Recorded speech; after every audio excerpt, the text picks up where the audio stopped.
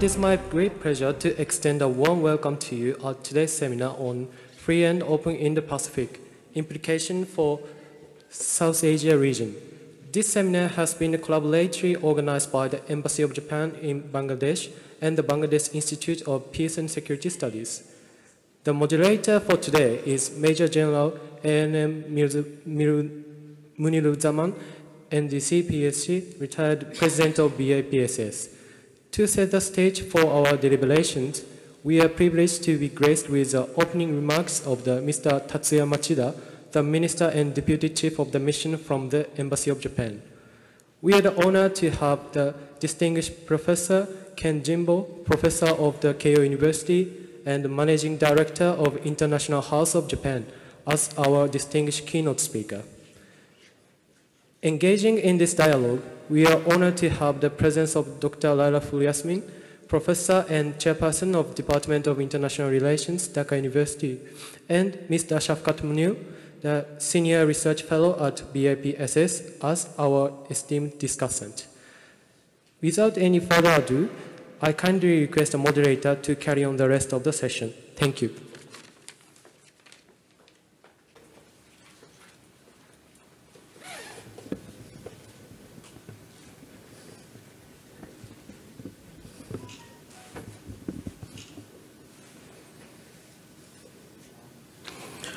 Professor JIMBO Ken, ambassadors, distinguished participants, ladies and gentlemen, Assalamu alaikum and a very good afternoon to all of you. I have the distinct pleasure to welcome you this afternoon to a joint seminar organized by Bangladesh Institute of Peace and Security Studies and the Embassy of Japan in Bangladesh. And we are here to talk about an issue of great importance.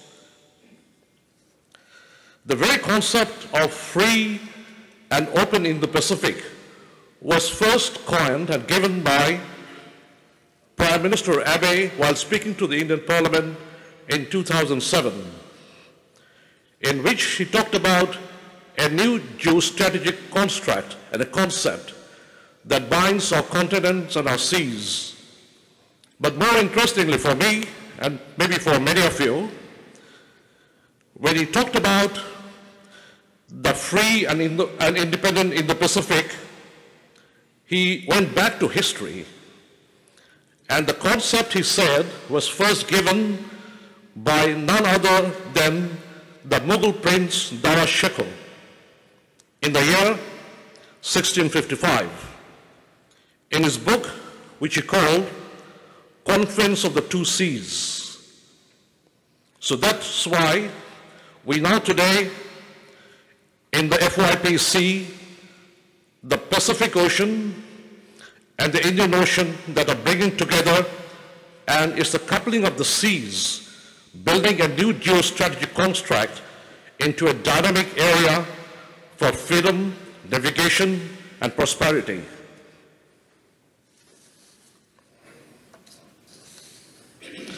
The concept of free and open Indo-Pacific, or FOIP, has generated considerable attention in recent years. It is a vision for a rule-based international order that promotes peace, stability, and economic prosperity in the Indo-Pacific region. At the very core of FOIP, it aims to ensure that nations can navigate the waters of the Indo-Pacific freely and peacefully, adhering to international norms and standards. It is a response to the evolving strategic language characterized by shifting power dynamics in the region and beyond, the current economic interdependence, and growing number of non-traditional and traditional security challenges in the region. To talk about these and much more, we have a distinguished speaker today who will deliver in detail about the issues, and we have two distinguished discussants who will then comment on the issues. You'll also have ample time at the end to give your comments and ask questions to our esteemed panel. So without further ado, we shall now go back and hear the comments from the DCM Japanese Embassy. Sir, you have the floor. Thank you.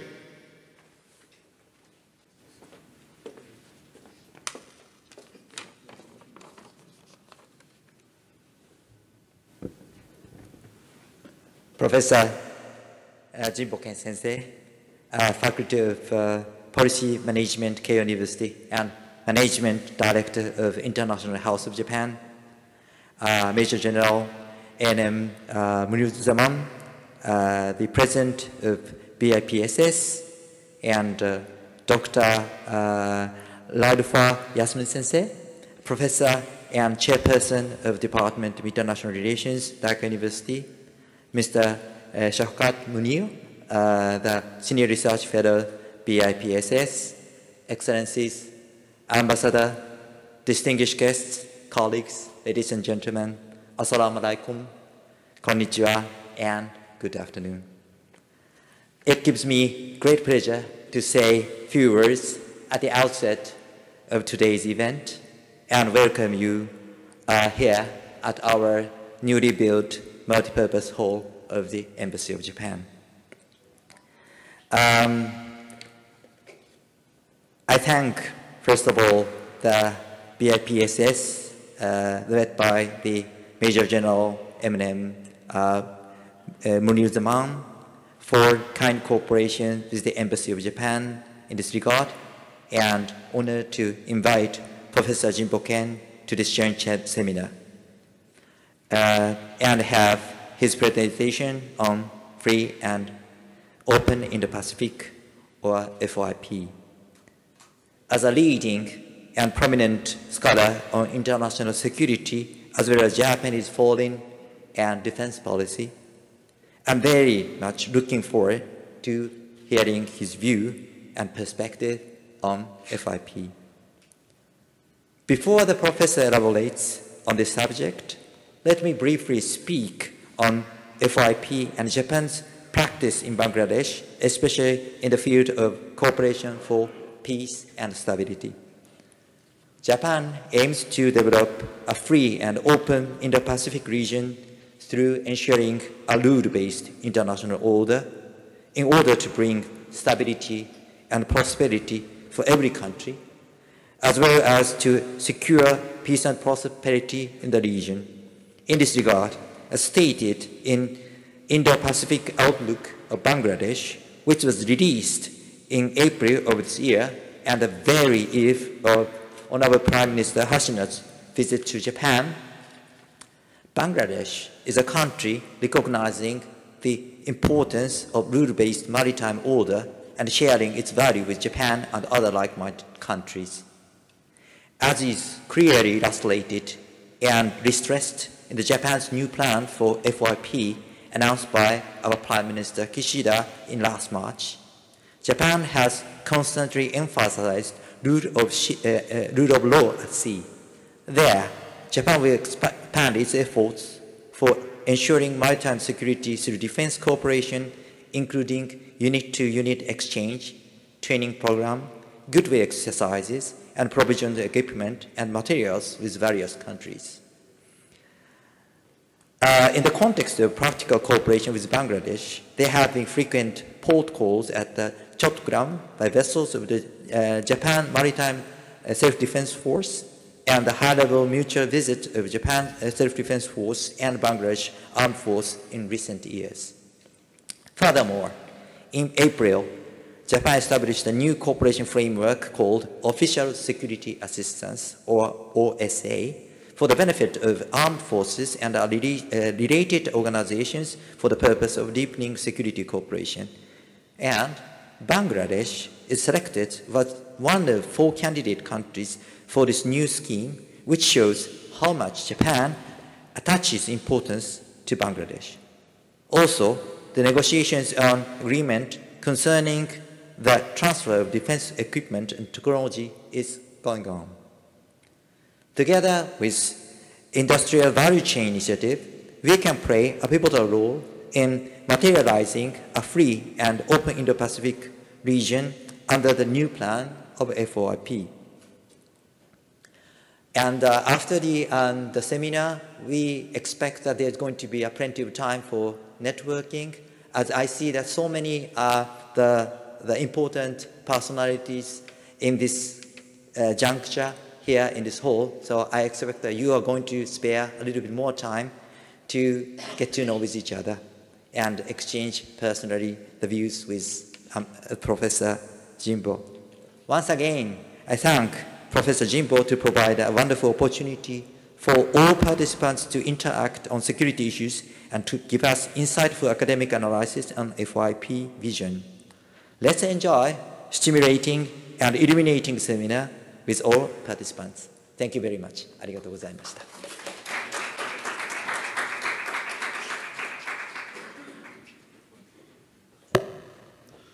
Thank you, Mr. Machida, for your opening comments.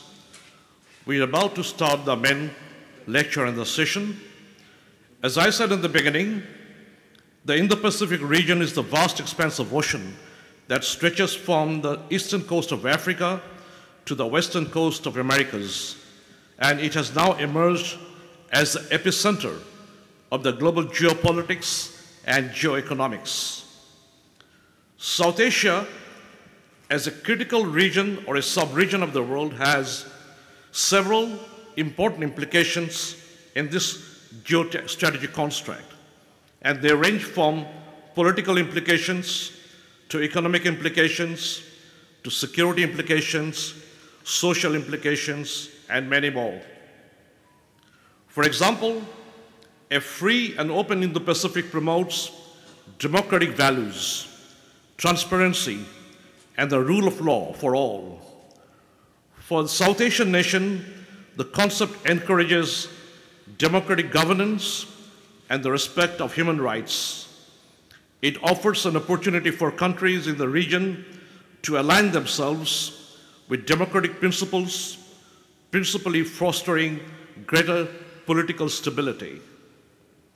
I'm sure our professor this afternoon will go into detail of this and many more. So let me first introduce our esteemed speaker for this afternoon. Dr. JIMBO Ken is the Managing Director of the International House of Japan and a professor at Keio University. He served as Special Advisor to the Minister of Defense, the Ministry of Defense, and Senior Advisor at the National Security Secretariat. His main research fields are international security, Japan-US security relations, Japanese foreign and defense policy, multilateral security in the Asia-Pacific, and regionalism in East Asia. He has been a policy advisor for various Japanese government commissions and research groups, including the National Security Secretariat, the Ministry of Defense, and the Ministry of Foreign Affairs. His policy writings have appeared and been published by NBR, the RAND Corporation, Stimson Center, the Pacific Forum CSIS Japan, Japan Times, and many more. The professor has a wide-ranging publications, and including many books of international repute. For the sake of time, I'm not going into the details so that you are able to listen to the professor and then subsequently also ask him questions. So with that introduction, Professor, the floor is yours.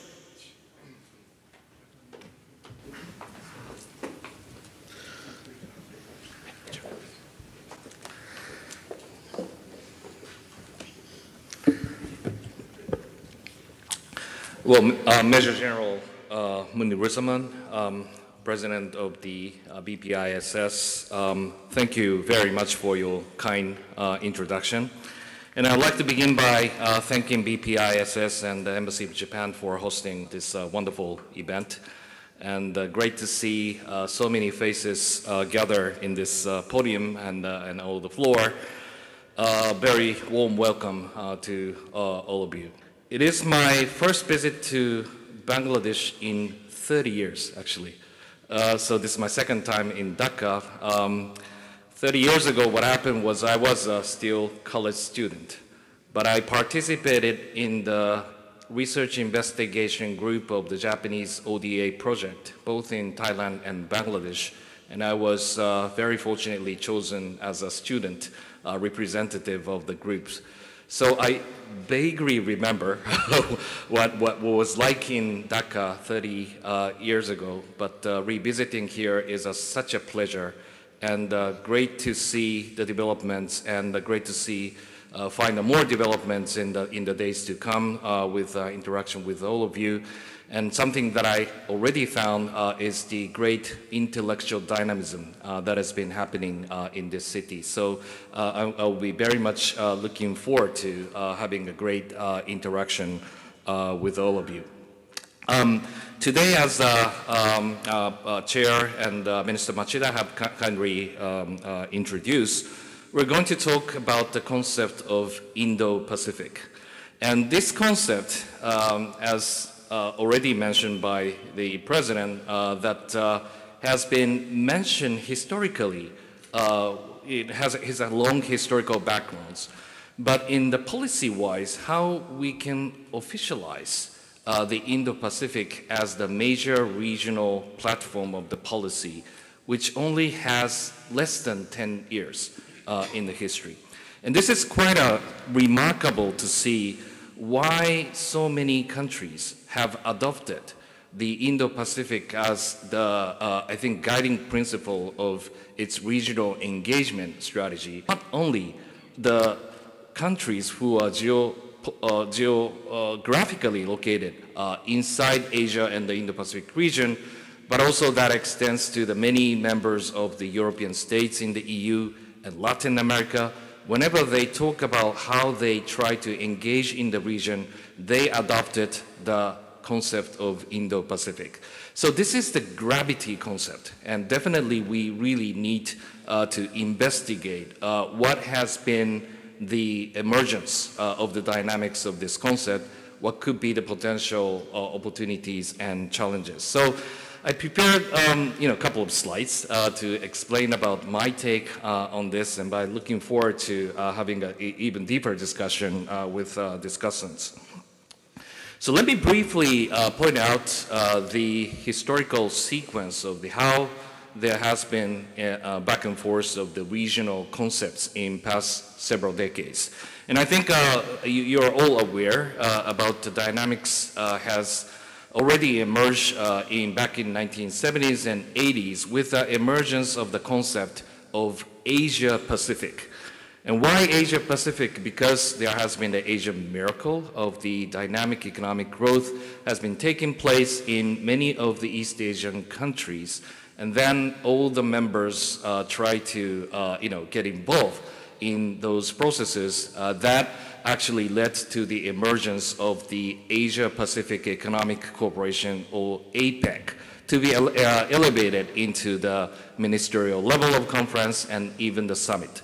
The APEC still exists, and this year the United States will be hosting in San Francisco about the summit meeting that will be taking place. The APEC is the quite an open-ended regionalization processes, which is quite different from what happened in 1950s and 60s.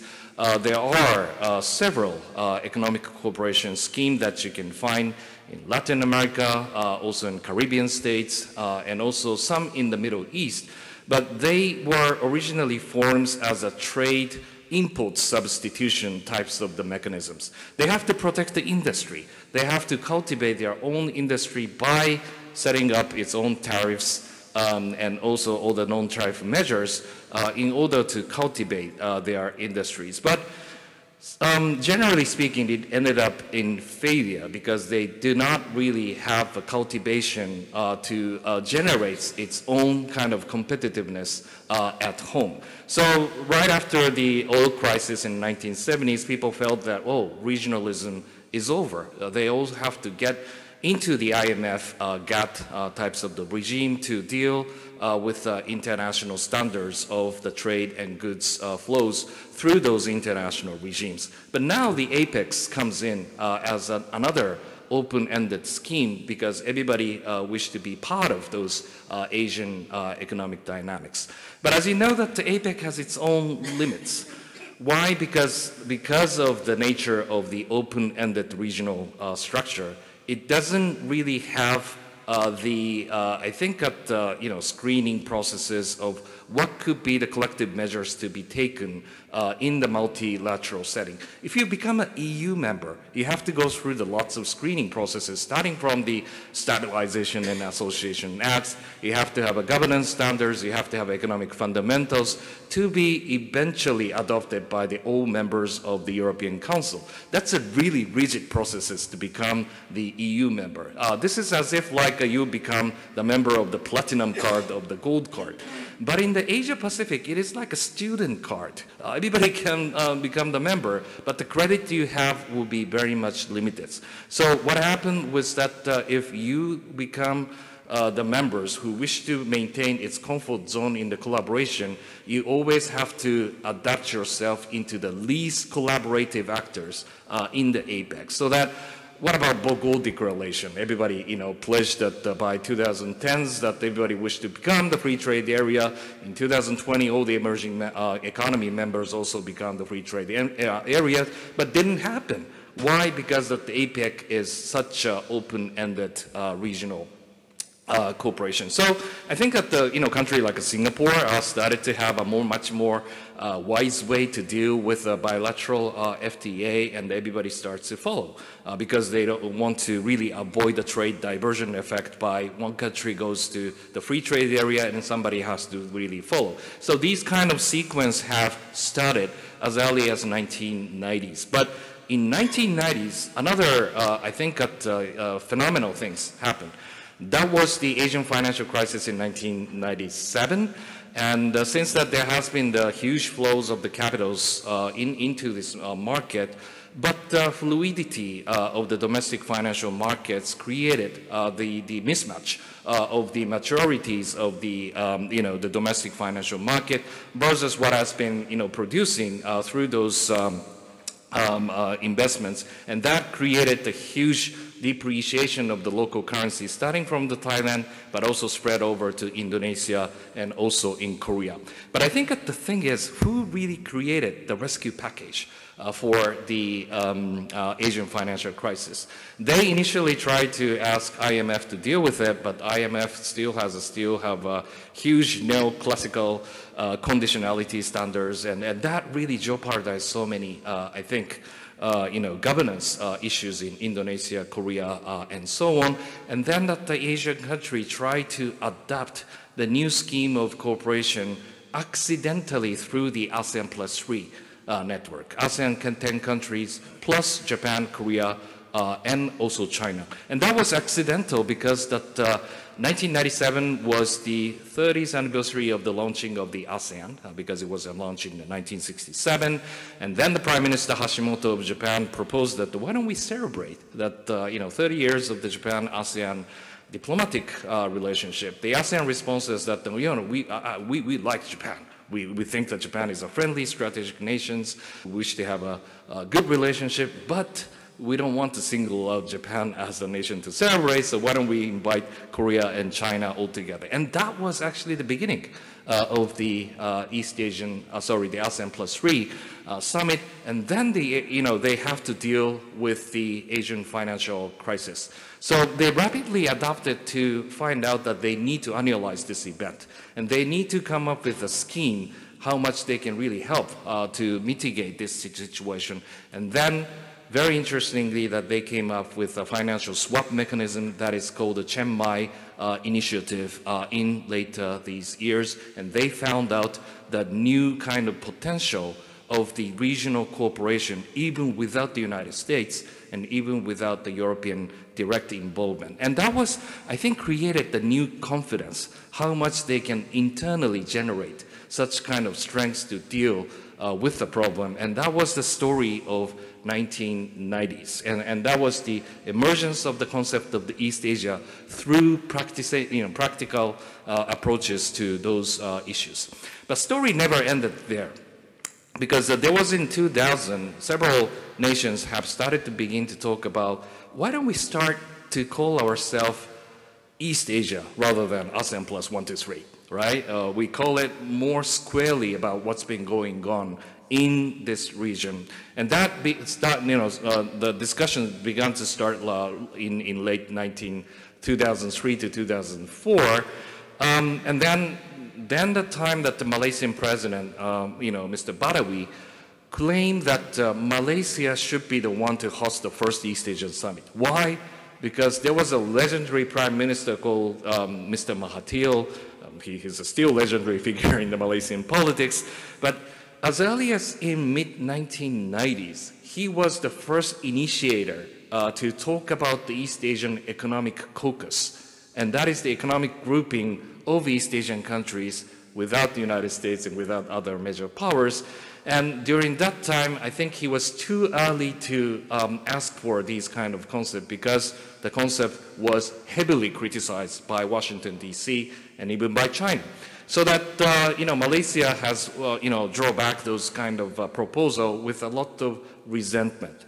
But after the financial crisis and after 2000, there's a new kind of initiative has been grown, and Malaysia come back and say, we should be the country to host the East Asian Summit in 2005, because Malaysia is the chair country of the ASEAN during that time. Okay, so what happened was that, what is the East Asian Summit, by the way? Is that the same meaning of the ASEAN plus 3, just to rename the organization? Or are we going to have a two organization in the double track, ASEAN plus 3 plus East Asian Summit, or something else? Who should be the member state of the East Asian Summit? Who should lead the processes? Is it only ASEAN, or is it together with the non-ASEAN countries? And there are lots of politics begun. And some people say that why don't we have ASEAN, non-ASEAN rotational chairmanship? And actually, Japanese government was reluctant to accept this concept, because if that rotation starts to begin, ASEAN, non-ASEAN, ASEAN, non-ASEAN, and then if that is initial, by the way, proposal was the East Asian Summit should be biannual processes, right? So that if you have a mathematics of the sequence of the events, if Japan was taking the last round of the chairmanship of the non-ASEAN, it may take 10 years before Japan takes the first chair of the East Asian Summit. So this is this is a trap. I mean, this is something like quite a difficult way to create the momentum, the modality of the East Asian Regional Cooperation Scheme. So they have ended up by having the annual processes led only by ASEAN. Okay, so this is quite a we call it ASEAN centrality, and you can raise where's the ASEAN centrality in this major power dynamics. But again, whenever you try to have this kind of institutionalization processes, we have nobody else but ASEAN to take this lead. That was the reality of the 2005. And then, we have also incorporated the new members like Australia, New Zealand, and India to become the foundation member of the East Asian Summit in 2005. And the story never ends there. In 2010, something else has happened. By having an East Asian Summit, there has been the growing awareness that China has been on the constant growth. China is the elephant in the room for everybody, and also for the East Asian Summit. What about the collective strength to balance those kind of Chinese influences? Are we enough by having 15 nations get together to deal with a China problem, and then they began to think that we should add something more? And then that was the moment that we means that the East Asian Summit have decided to invite the United States and also the Russia. That was quite a choice at the time to become the member of the East Asian Summit. So ended up with the 18th country, East Asia Summit has become one of the political body to represent the regionalism in East Asia. And still, Japanese government called this is a premier forum, and this is a very important kind of transaction in the East Asia to deal comprehensively on what has been going on. So in that regard, whenever the President Biden, says that he decided not to go to East Asian Summit, this year. That was very disappointing for many of those participating members. President Biden mentioned about his disappointment about the President Xi Jinping not going to G20 this year, but I think at the same, the message to be extended to the Washington D.C.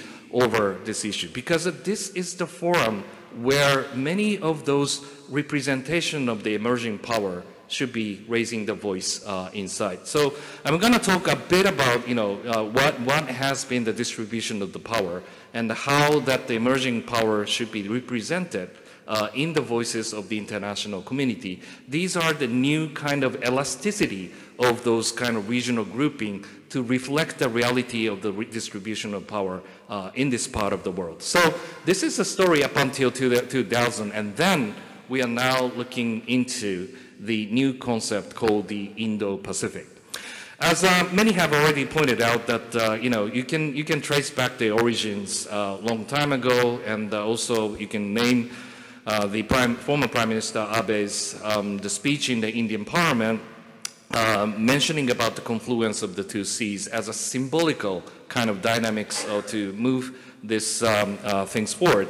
And I think that the first officialized version of the Indo-Pacific policy can be traced back to former Prime Minister Abe's speech back in 2016 when he visited Kenya in the occasion of having a TCAT meeting. TCAT is a Japan-Africa cooperation scheme.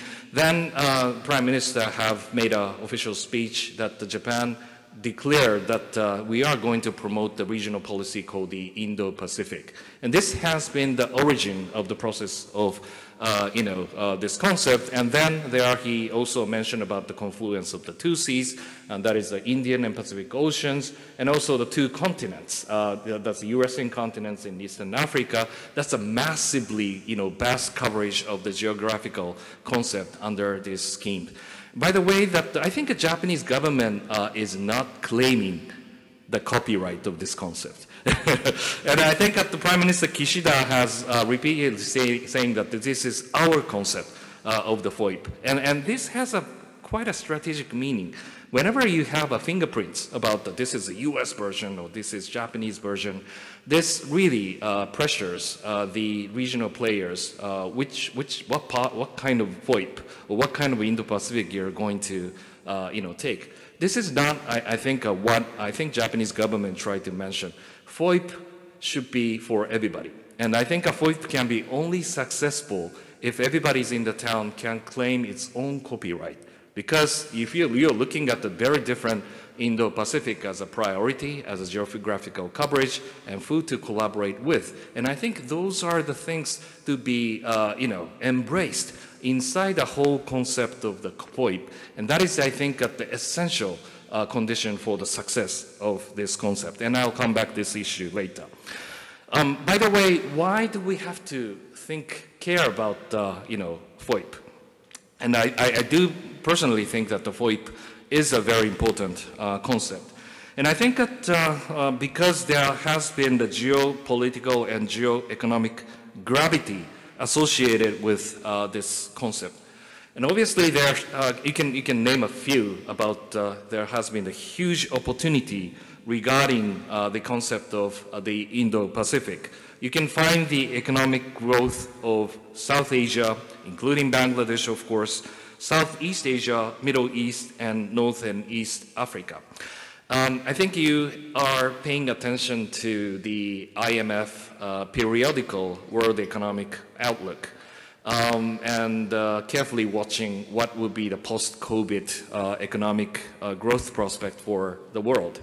And you can find that Europe, North America, Japan, Korea, Australia has been slow in recovering processes. And you have China still maintains the high economic growth, but recently there's lots of news that there has been the volatility of the real estates, financial sectors, and many of those central local financial standards. And then that really gives us very uncertain prospects of the Chinese growth for the future.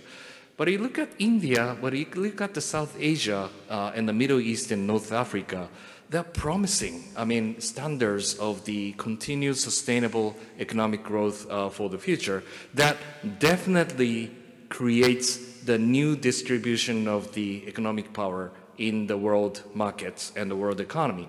And that is a huge, I think, opportunity that the growing voices of the emerging powers should be represented in the international political scene because of these, distribution of power dynamically changing. That's the first opportunity of Indo-Pacific that I like to highlight.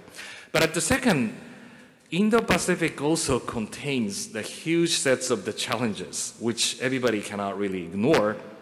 That is the return of geopolitics, geopolitical recession, and expanding geoeconomics. And those are very, the huge concept to deal with. But name a few that since 2010s, many of the premises that we used to have on the globalization by reading, everybody reads that Thomas Friedland's World is Flat. And I was amazed at, what he says about, whenever you are, wherever you live, if you can plug and play into the globalization dynamics, you will get the opportunity of economic competitiveness. So that the economic competitive playing ground for the world market has become levelized. And that is the essential component of the globalization, according to his book. And I was so much impressed by this issue. And then I was, security geopolitics specialist, but my job will be declined because of the globalization, and you don't have to think about the great power competitions, national sovereignties, and national security. Those are the issue of the past. And then that, those economic gravity of globalization, how much you can really take the opportunity. If you become the business leaders, you really have to get the optimum, investment strategy, business strategy to really capitalize this globalization efforts. And that's a criteria of the good, manager in the, multi-sectoral, companies in the world. But it is no longer there since 2010s. And I think that the globalization has its own limits, and we were, unfortunately, heavily, constrained by the re-emergence of the geopolitics. Russian invasion of Georgia 2008, annexation of Crimea, bombing of Syria, and then, invasion of the Ukraine, and those series of the re-emergence of the Russia as a threat in Europe has changed the perception of the European defense and security fundamentally. And this is, I think, a huge issue of the return of geopolitics in the transatlantic domain. But also you can find a lot of great power rivalry in the Middle East and Arab worlds between the Saudi and the Iran.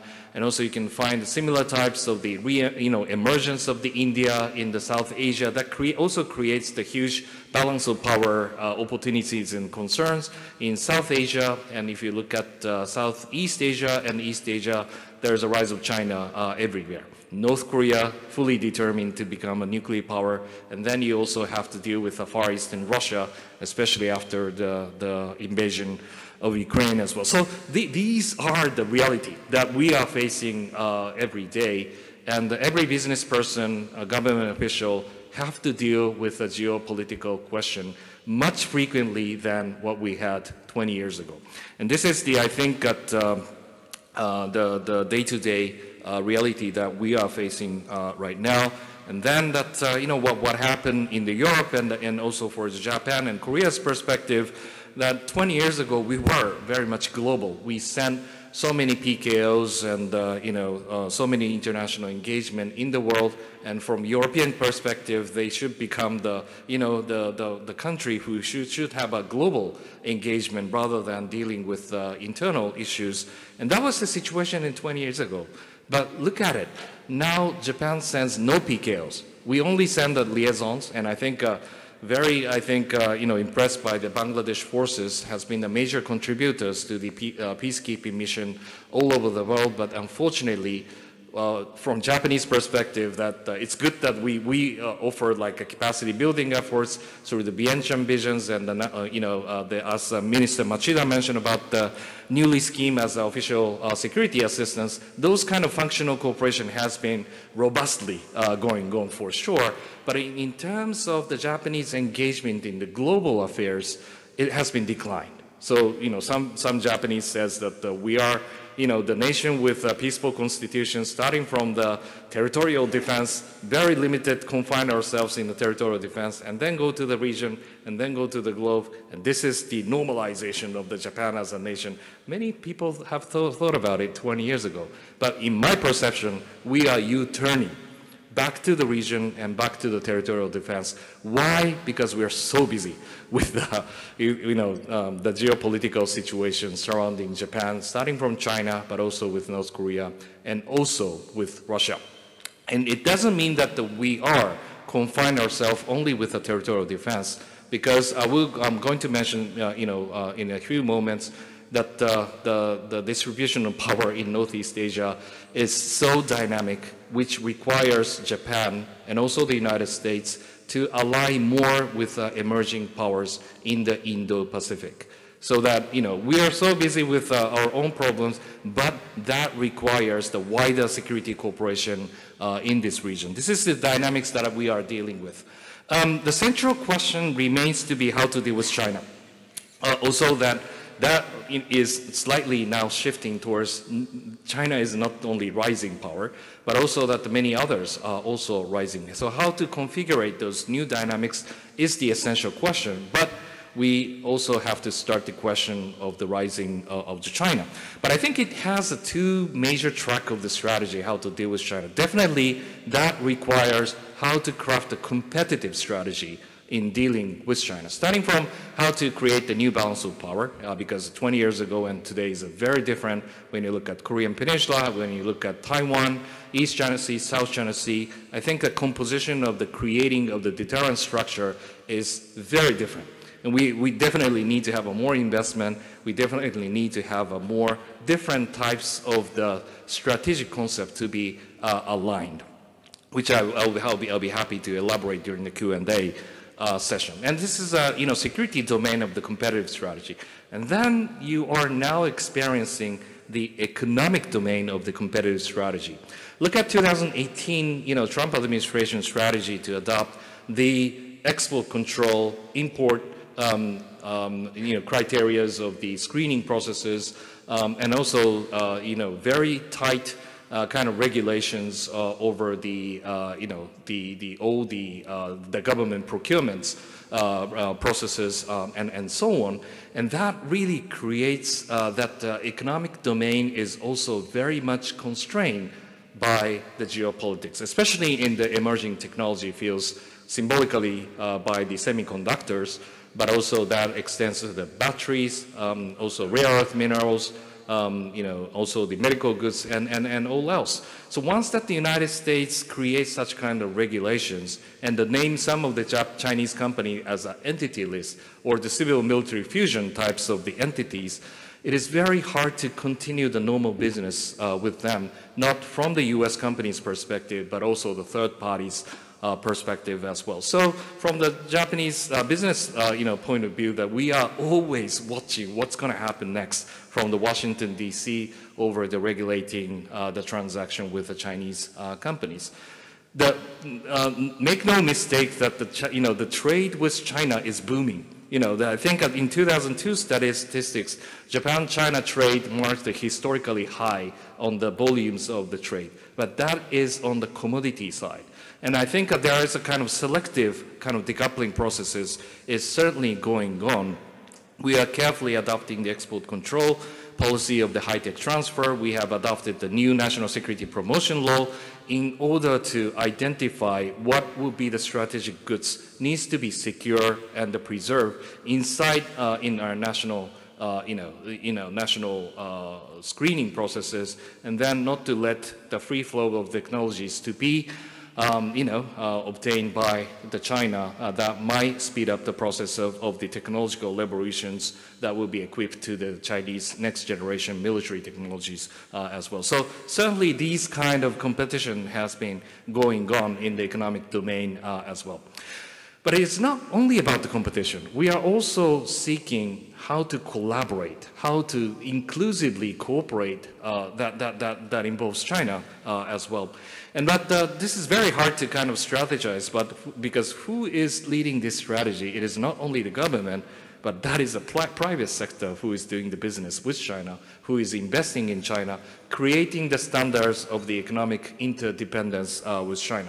So interdependence is a good thing because according to the international trade theory, you really have to trade. I mean, you really have to allow those high productivity sectors to, to promote the productions and then to import. And then you do your own kind of sectors to export it. And those create the world economy more vibrant. But something that is happening now is, I think many of you are aware that the weaponization of the interdependence is currently going on.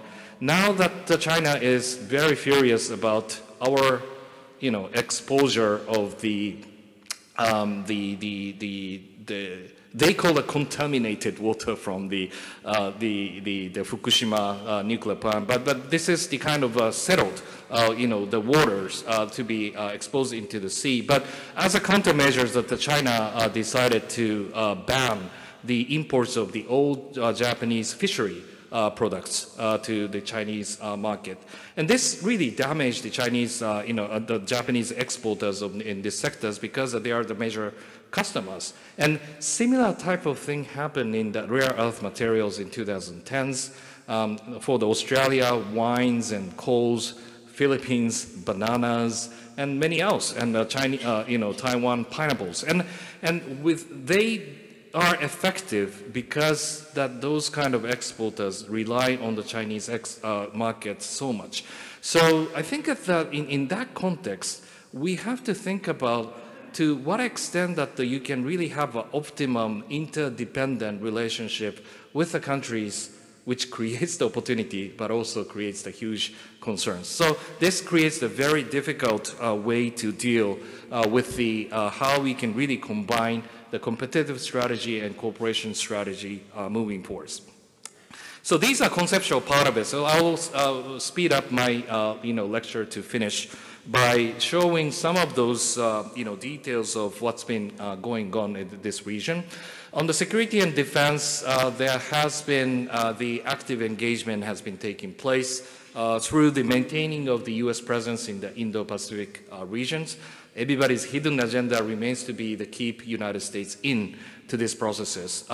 United States is no longer the sole superpower to, and come and help all the issues. They are much more contested in a way to how to deal with the issues, and they require more collaboration with friends and allies in this region. But I think from our perspective, as a major ally in East Asia, I think United States remains to be the cornerstone to provide the status quo management in this region, and that is also true for Korea, that is also true for Australia, or even country like Singapore, which has no formal treaty relation with the United States, but regard the United States as a very important strategic collaborator, and that is also with lots of gradation involved, but there's also some kind of truth in the South Asian countries that the United States' sound involvement in the Indian Ocean may provide the very important, I think, stability effect in this region.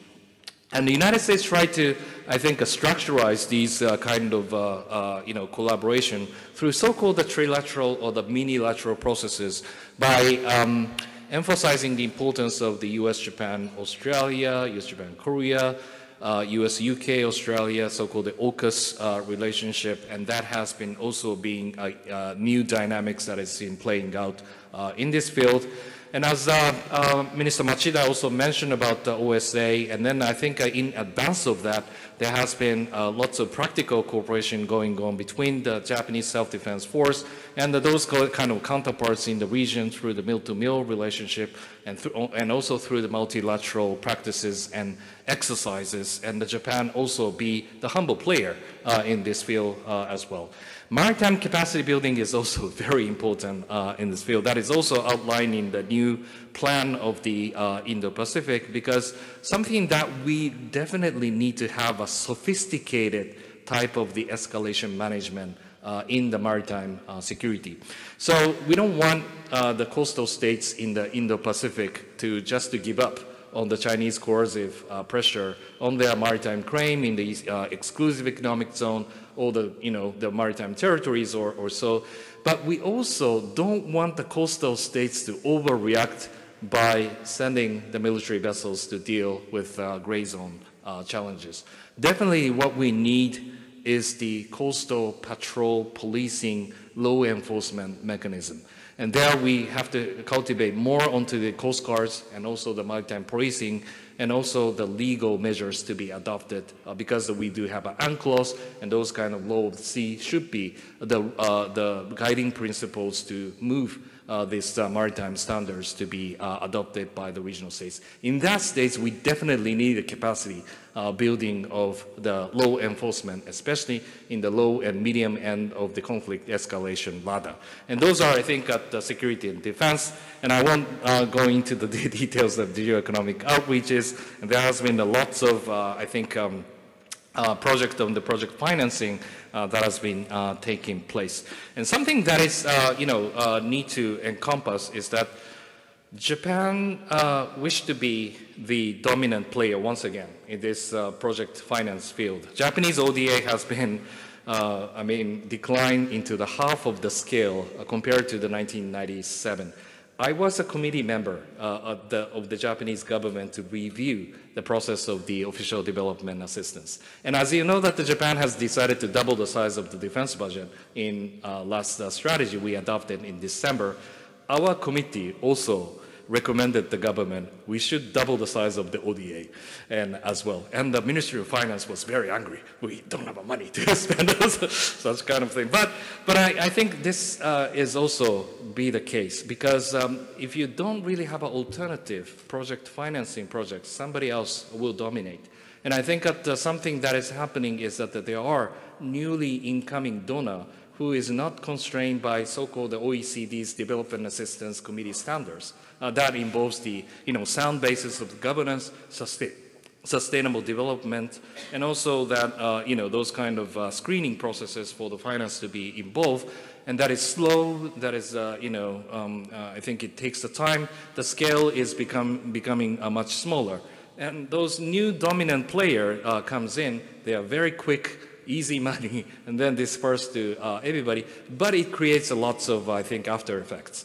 And I think that those kind of alternatives are very important for the regional player because it's a heavy demand for the infrastructure in coming decades, and those have to be financed by the sound basis of the selection processes in order for those recipients to maintain the strategic autonomy.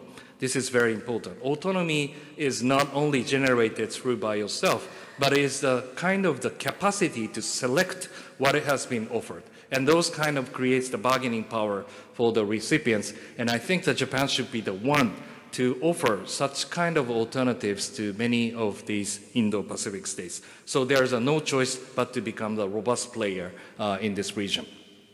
So let me conclude by saying a couple of new developments in these fields. Something that you may be fascinated is there's a growing attention has been paid on the concept of the Indo-Pacific, not only by the major powers, but also by the Australia, Korea, ASEAN, even EU have outlined their own Indo-Pacific strategy to plug and play into this concept. And I was very glad to find out that the government of the Bangladesh also adopted the Indo-Pacific outlook of Bangladesh in April 2023. And this is also a very thought out concept, insightful concept, how the Bangladesh try to see its regional engagement policy to, I think, embrace the regional dynamics.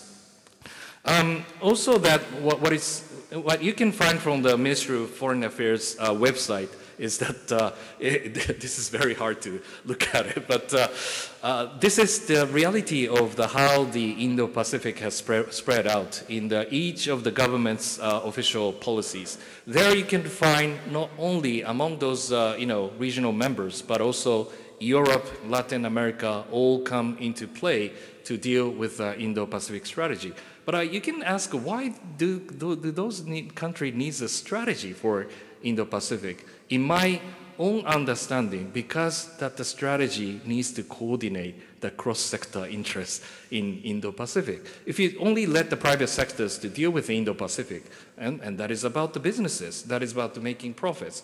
But if you all let the military to deal with Indo-Pacific, that is all about the deterrence and how we can really make coalitions. But you all need to coordinate those some seemingly contrasted interests to be coordinated to deal with Indo-Pacific. There you need to have the strategy to deal with it.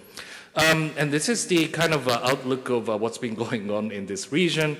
The China is on the rise. The United States will be taken over by China as a share size of the GDP, probably around 2030s. But at the same time, something you can highlight is the emerging of the emerging states. Used to be that Japan was the dominant player, but in 2020s, I think that the many country has become the levelized player in this field. And that really creates the level ground of the cooperation among the regional members. And that is also true for the defense. And this is a striking figure because that back in 2005, Japanese and Chinese defense budget was almost equalized, but now China spends 6 times more than the Japanese defense budget and 10 times bigger than Japanese defense budget in 2010s, 2030s, if we constrain ourselves in the 1% of the GDP expenditure. So we have double the size in the size of the defense budget. That might slightly change this figure, but not structurally change what has been going on. But I think that the more opportunity that you can have is a growing influence of the regional players, starting from India, but also ASEAN, South Korea. They are all the important players in this field. So that creates the practical cooperation among us. Beyond the symbolism, and we also have to generate the intra-cooperation schemes among the regional members. And let me conclude by sharing some of the slides. By the way, many of you are taking the photos, but I'll be happy to share my slides, and you can ask the embassy staffs, and my slides can be downloaded from there. Great. So. Let me conclude by just showing the final slides. This is Japan's new plan for free and open Indo-Pacific, and I believe that I think discussants will follow up this concept as well. In March this year, Prime Minister Kishida visited India to offer his policy speech on Indo-Pacific, and there is basic intentions to renew Japanese commitments on the Indo-Pacific strategy. And I think I'm still contemplating what does it really mean for Japan and also for the region. Japan is the country who tried to align with the United States and G7 over the many of the strategic issues we face, especially after the Russian invasion of Ukraine, and that was the part that Japan made a fundamental choice that we really need to make President Putin, Russian government decision to invade Ukraine as a historical mistake. There, we have to have a tight economic sanction against them to create, international alignments to counter the Russian aggression towards Ukraine. And I think this is the great kind of decision that the Japanese government has made. But in the reality, who joined the economic sanction towards Russia? That's only 38 countries, so as of today, towards Russia. And where is another remaining 130 countries? And I think they do have their own kind of practical, pragmatic choices that has been making. Priorities are there on the economic security, energy security, and food security, development needs, and then some of those connotation about criticism of the double standards by the Western thinking and those anti colonialism kind of ideology also creates the kind of the huge divides over what is the status of the world collaboration scheme over these issues. And Japan is very conscious about the so-called global south types of the notion that we have. I don't know how many of you likes the concept of the global south, but again, this is the useful terminology to identify what the problem is, because you cannot really have a mere extension of the G7 types of the engagement towards the world. You really have to have an alternative path to engage. In my understanding, the new plan is try to address this very important, I think, divide recognitions of the world. And then this is the reason why that the Japanese government reiterated the concept of the inclusiveness rather than the competitiveness in the Indo-Pacific region.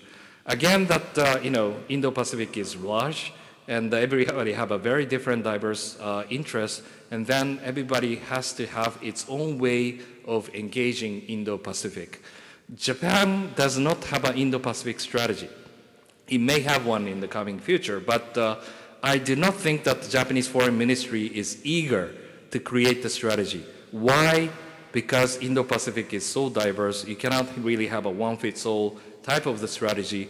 Alternatively, Japan has come up with 4 pillars, 51 items of cooperation, and I academically try to analyze it and call this is a bazaar diplomacy, right? We have 51 items, and you can just pick and choose whatever you want.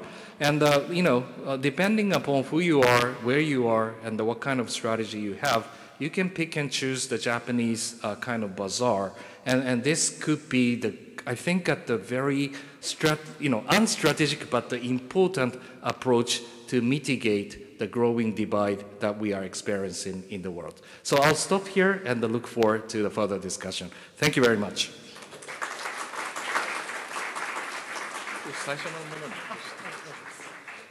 Thank you, Professor, for your very wonderful and detailed presentation. As we heard from the presentation that Indo-Pacific strategy is a comprehensive strategy. It covers a lot of aspects of geostrategy and geoeconomics. And in an era where the geostrategic and geoeconomic landscape is fast changing, the Indo-Pacific strategy offers an adaptive strategy to adapt to much of the changes that are taking place.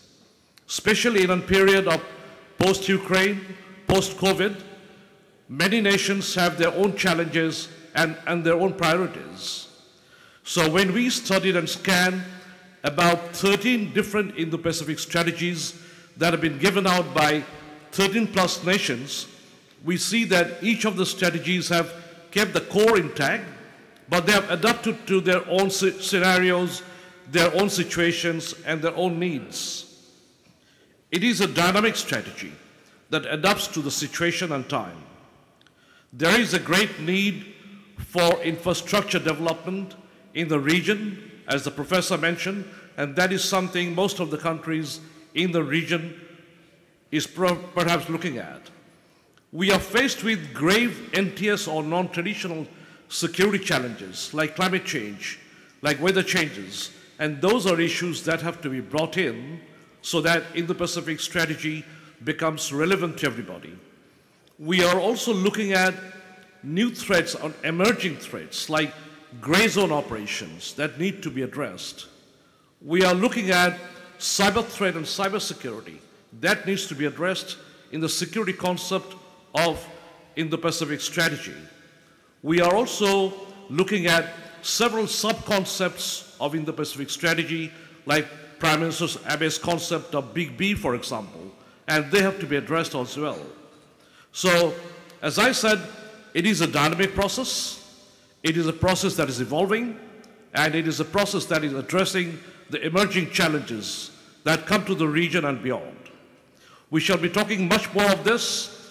I shall now turn to our discussants for their comments, and the first discussant to give her comments is Professor Lailufar Yasmin, Professor and Chairperson of Department of International Relations at the University of Dhaka.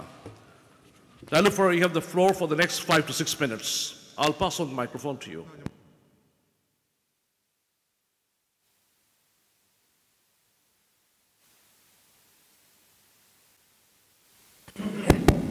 Okay, thank you, sir.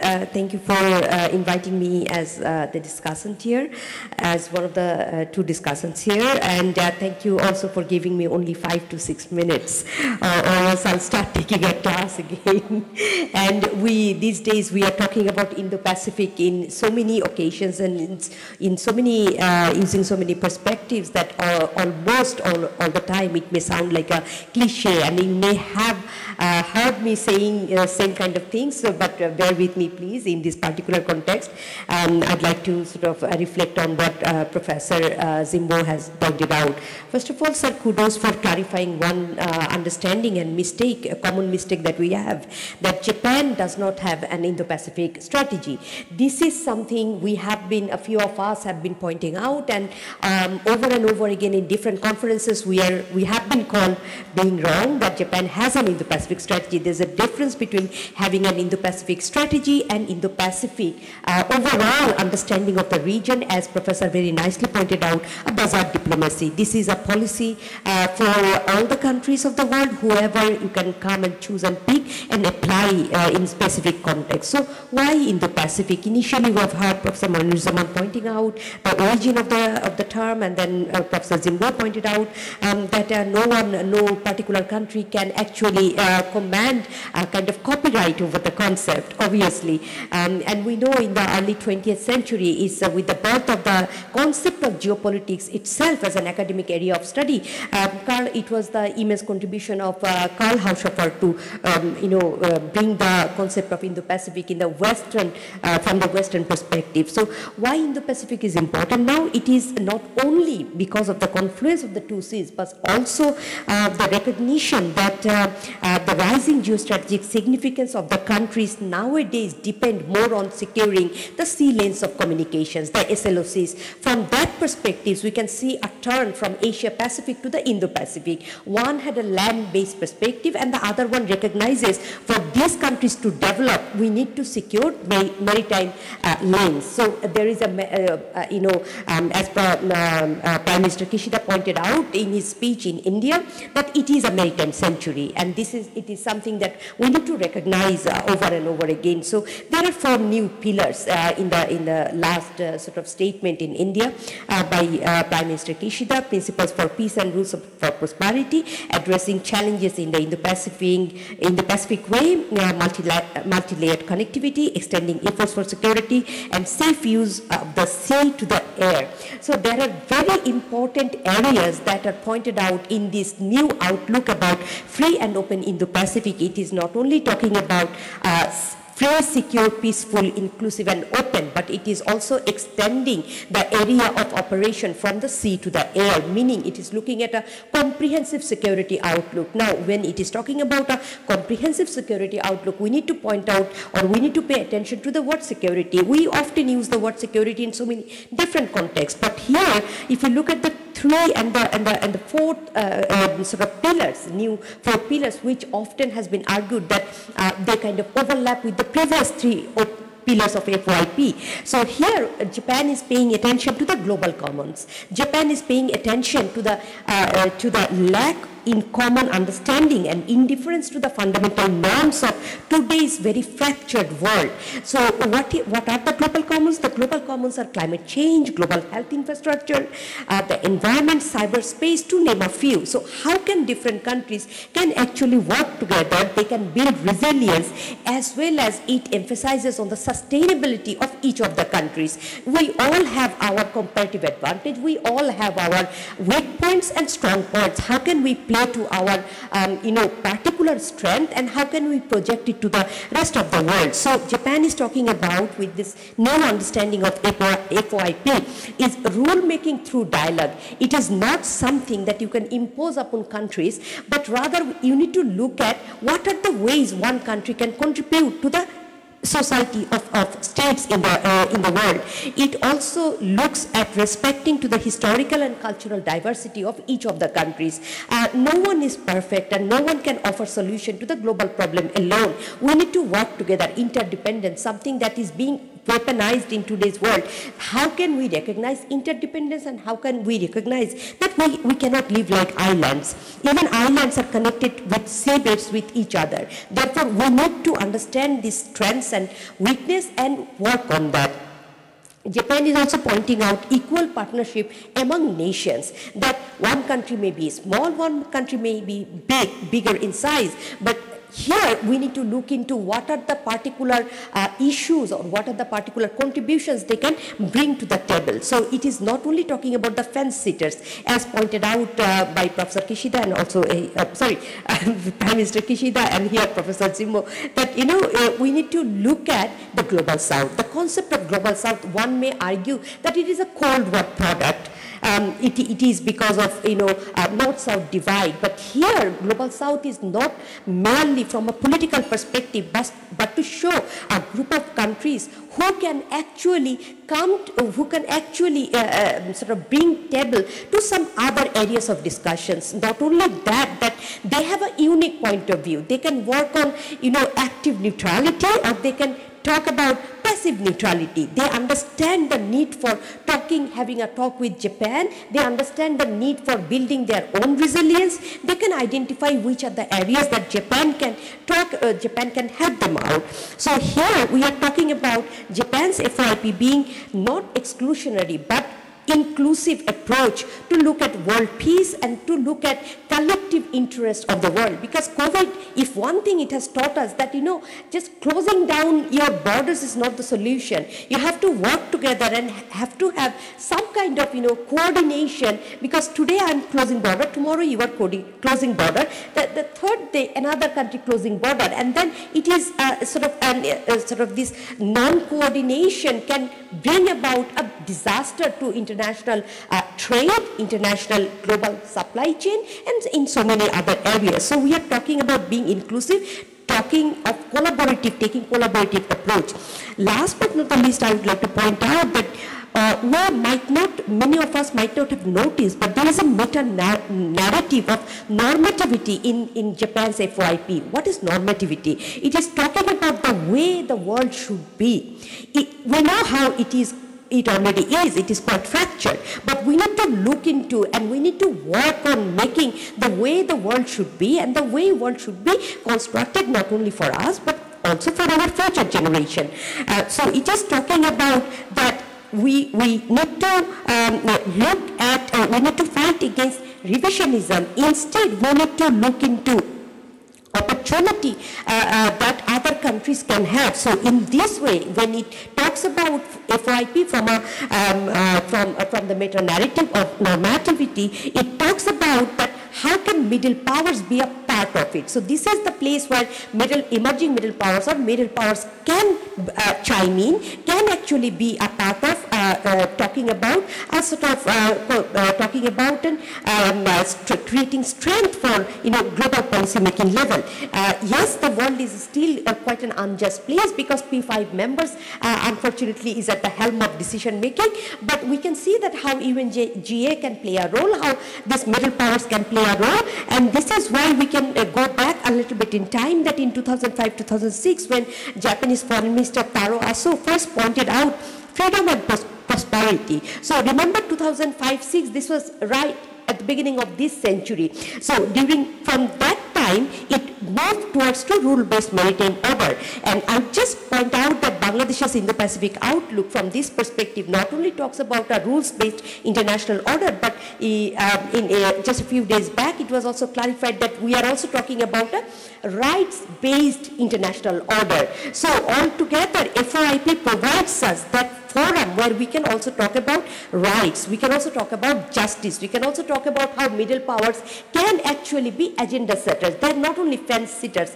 Let me point this out once again. And therefore, there is a sort of area where countries, quote-unquote smaller in terms of size, but comes with, 170 million population, they have a right to, present their perspective internationally. And even if we look at the, some of the statistics, by 2050, some of the recent reports highlight that by 2050, Bangladesh would be supplying 4th largest workforce in the world. We know in Japan, yesterday's Guardian published a very interesting article about sort of contention taking place in Japan about outside people. So all together we are seeing a graying of the great powers, and here comes the idea of inclusivity, where we need to look into countries like Bangladesh, countries like other countries who can actually contribute something positively in the new world order, in the way the world is sort of experiencing a change.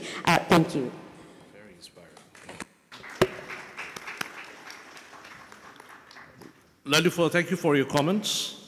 And as you do point out that the Global South needs pathways of inclusivity, because the Global South has multiple needs in various areas, and we must explore the possibilities of the connectivity, of the cooperation, of the exchanges that we can have with other members of the Indo-Pacific. A landmark shift, as you saw from the professor's slide, will take place in 2028, when the Chinese economy overtakes the US economy and becomes the #1 economy in the world. So that will be a tectonic shift in the global landscape of economies, and for that, every nation must prepare. We are also in a period when we must meet the challenges of emerging technologies. Technologies that have been unknown to us can bring potential for change, can also have destructive consequences.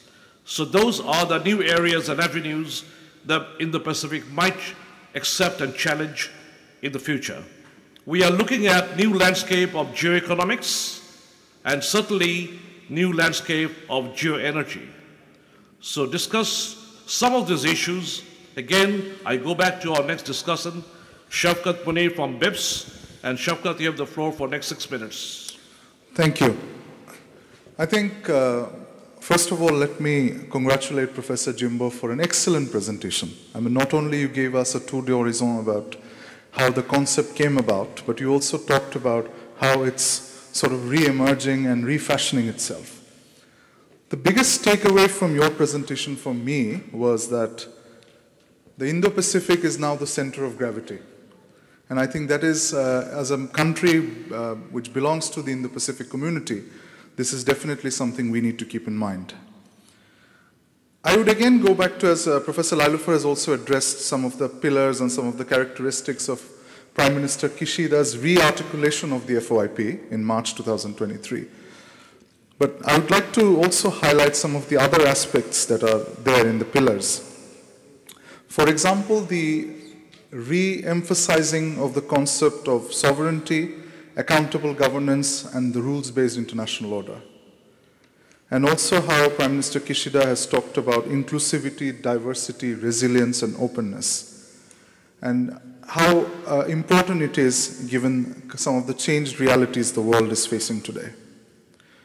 And in the first pillar, there is a very clear articulation of the principles for peace and rules for prosperity. And I was also quite struck by this formulation that addressing challenges in an Indo-Pacific way, and the proposal of a new focus of cooperation that features the global commons. And Japan will address the challenges, I quote, by enhancing the resilience and sustainability of each society. As a major and a long-term development and a strategic partner of Japan, this is something we in Bangladesh certainly welcome. I'm really heartened, Professor Jimbo, that you have mentioned about the need for enhanced connectivity and the need for countries to have a choice, a menu of choices that they can choose from about who they want to partner with. Therefore, IP's strength and value in bettering Indo-Pacific residents' lives will definitely hinge on its ability to meet the regional infrastructure demand of over $1 trillion USD per year. And therefore, it's very much welcome that Tokyo has pledged an impressive $75 billion in public and private funds for infrastructure assistance and investment in the Indo-Pacific by 2030. I was also quite struck by your remark that you have, the group that you're part of has recommended increasing the ODA. I'm sure for Bangladesh it's a very welcome news. I hope it happens. But at the same time, as we rediscover or discovered that the world is not so flat, and with the re-entry of geopolitics, I think Japan's insistence on furthering the rules-based international order is something that I would like to particularly highlight. And I also want to highlight that the preservation and protection of the rules-based international order is neither a preserve of one country or a group of countries, it's a preserve of all countries. And countries like Bangladesh benefit when the rules-based international order is strengthened. Coupled with Prime Minister Kishida's articulation of the FOIP, it is also important to mention that Bangladesh and Japan are entering a new era of cooperation, particularly the area of strategy and security.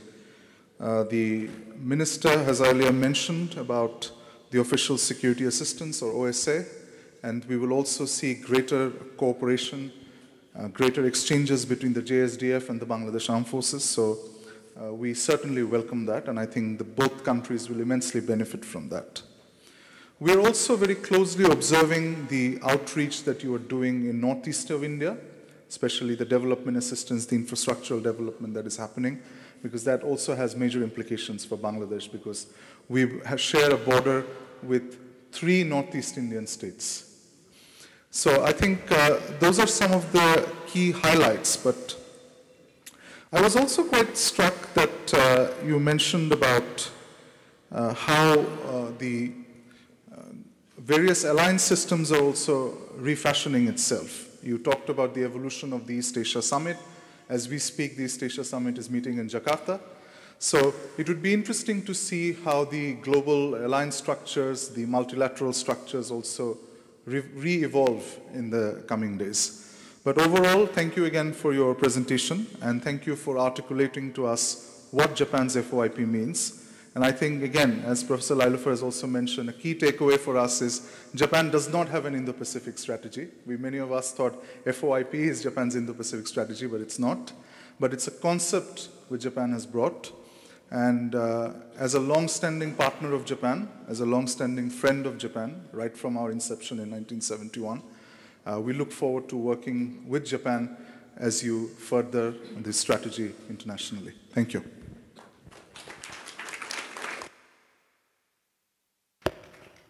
Shafqat, thank you for your very valuable comments.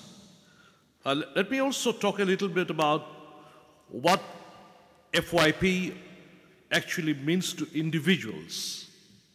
Because FOIP is not a very hypothetical concept. It must mean something to each country, to each community, to each individual. Only then it becomes a meaningful concept. So when you talk about that, what it actually means is that freedom is about ability to write your own future and have a say in what happens to your community, to your country, no matter where you belong or who you know. And openness naturally flows from freedom. Free places are often places where new information and points of view flow. When we say what we want to mean by free and open in the Pacific, what I mean is that it is at individual level that people will be free in their daily lives, live in open societies, and in countries with freedom. We mean that on a state level, that individual countries will be able to choose their own pathways, their own partners, depending on their national interests. So as the professor explained to us, it is an open strategy. Countries can choose the way they can choose. And when we seek cooperation with Japan, the very term that we heard from the professor, it is bazaar diplomacy. So you pick and choose. Make your own shopping list and choose what you want. So those are the ways to go about when we explain and understand the Indo-Pacific strategy. We now come to a more interesting part of the session, which is an open forum for you to ask questions, make comments, give your observations. But before I do that, let me give you the house rules. Please indicate by raising your hand if you want to get the floor. You can ask the question to our speaker, but I will also welcome remarks from our panelists. So, ladies and gentlemen, the floor is now open. Please raise your hand if you want to ask the question. All right, the first question on a gender preference goes to Aisha Kabir.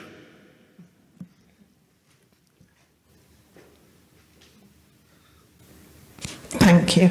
So my question, I'll be quick, is you mentioned in your speech about a white elephant. You mentioned China. So I think there's another white elephant in the room Aisha, if you too. introduce yourself. Oh, sorry. My name is Aisha Kabir. I'm a journalist. I'm with the national newspaper called Prathamallo. So you mentioned China, and I feel there's another white elephant in the room which we haven't mentioned, and that is the Chinese BRI, the Belt and Road Initiative. Because initially, like, you've given so much details here about the Indo-Pacific strategy, and it was really interesting. But initially, for a layperson or in general, when the Indo-Pacific strategy was first mentioned, first came out, and everyone was talking about it, it was seen, generally speaking, as a sort of counter to Chinese BRI, to Chinese growing presence in the region. So could I have your comments on that, please? Thank you. Ambassador Shamim. Thank you, Chairman, and let me begin by thanking Professor JIMBO Ken for his excellent presentation. Very thorough, and also thanks to the other panelists for their presentation. My name is Shamir Ahmed. I'm a former ambassador of Bangladesh, and in this connection, I very fondly recall my diplomatic assignments in Tokyo back in 81 to 84, which is Hachiju Yon. And I was living in the neighborhood of the Keio University, you see. I was in Metamichame. Getting back to your excellent presentation, you have spoken in general terms, but let me bring you to the subject of Bangladesh and the concept of Indo-Pacific strategy or outlook or approach, whatever it is. How do you see Bangladesh in the context of Indo-Pacific area or strategy or outlook? Because here, there is a lot of talks about another expedient interpretation about Bangladesh being a very important country in the context of Indo-Pacific. And we hear more about this because we are soon entering into the election season, and there is definitely some focus from some prominent countries in Bangladesh. How do you see, is it Bangladesh particularly important in the context of other littoral states in the vicinity? Like, I would set aside India as a big country, but countries like Myanmar, Vietnam, Thailand. Thank you. Thank you. Air Vice Marshal. Microphone here, please. Thank you, sir. Thank you for giving me the floor. I'm Air Vice Marshal retired Mahmoud Hussain. I teach at a university now. Now, my question is related to something military. Because when you talk about Indo-Pacific strategy invariably invokes an idea which is related to your strategic issues. Quite often we forget there are two important points, in fact locations in Indo-Pacific which will shape the future of Indo-Pacific strategies, particularly of the Western countries. One is Australia. Look at Australia. Australia straddles both the oceans, Indian Ocean and your Pacific Ocean. Now, our Australian military is expanding. Now, expanding tremendously. If you look at the eastern edge of Australia, if you draw an arc, then you find that if you draw a line along to the Indian Ocean, then if it has aircraft carriers in collaboration with the United States of America, it will command the little states of Pakistan, India, and Bangladesh. Now, that question is very specific. Now, given the fact that Myanmar has shown Cox's Bazar into its territory, or say, for example, Senman, some of the areas, Do you feel that there is a necessity for Bangladesh to have a very strong navy in order to deter any kind of attack on its maritime territory? When we talk about blue economy is not possible without having a blue navy.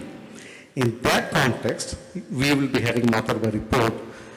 Do you feel that Japan can also take into account the military aspect of this strategy instead of only looking at its non-traditional spheres? Thank you very much. Thank you. Professor, did you want to ask a question? There? No, okay. You have the floor, okay. Microphone here. Yeah. I am Tanvir Mohammad Dipu. I am a small business leader of Bangladesh, FBCCI. My assumption is same, Air Vice Marshal, because I talked several high officials of Chinese. They think in future the third world war will be happen, maybe happen, China and USA. The assumption they think. So they calculate Indo-Pacific strategy means the attack of China, to protect China. So this region, China is very powerful, and Myanmar is also China, same to China. So Bangladesh, is it possible to join the Indo-Pacific strategy? Thank you, Mr. Ken Jimbo. Thank you. The next question, Excellency, you have the floor.